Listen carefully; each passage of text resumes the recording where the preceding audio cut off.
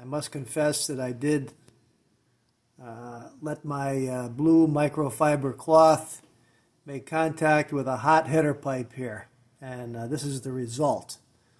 So I got to get this off, and I was talking to my mechanic about this, and he recommended Easy Off oven cleaner and some a very, very fine steel wool. So I'm going to give it a shot. This is what the pipe looks like now, and I'm going to take the bike out for a little ride, warm it up, because the pipe should be warm when you put the Easy Off oven cleaner on it. And when I get back, I'll show you the two products, and we'll take this off and see how it works. Okay, so going for a little ride, and I'll be back with you shortly.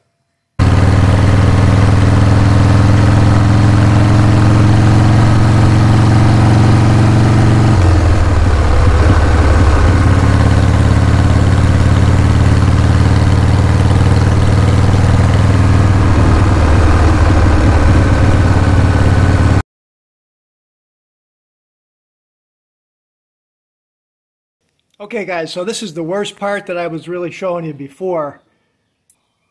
Let's see what kind of a difference we can make on this. Once again, a little more on the steel wool and some on the pipe. Not hoping to get the original bluing out, of course. And let's see what happens.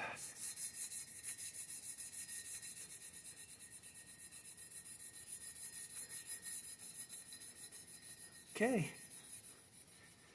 it is taking it off.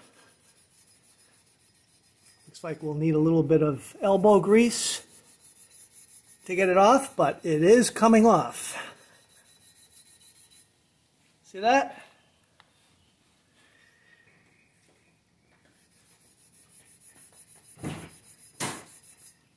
Okay, let me get the whole pipe cleaned up, and I'll show you the finished product.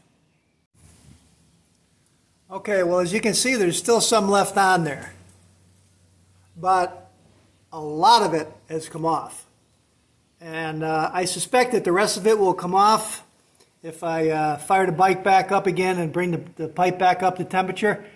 I think the key on this is to apply the Easy Off oven cleaner when the pipe is quite hot so that it sizzles, and that sizzling action is what removes the crust. So that's what I'm going to do.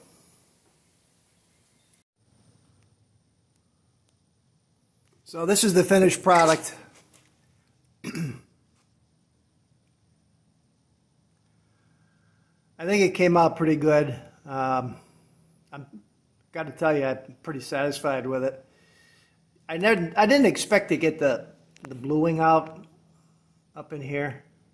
That was there before, and that's not coming out at this stage.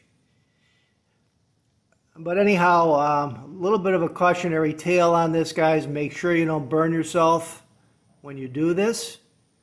I highly suggest gloves. You use some gloves. And make sure that you don't burn your hands when you're doing this. That header pipe is extremely hot, and the steel wool does heat up.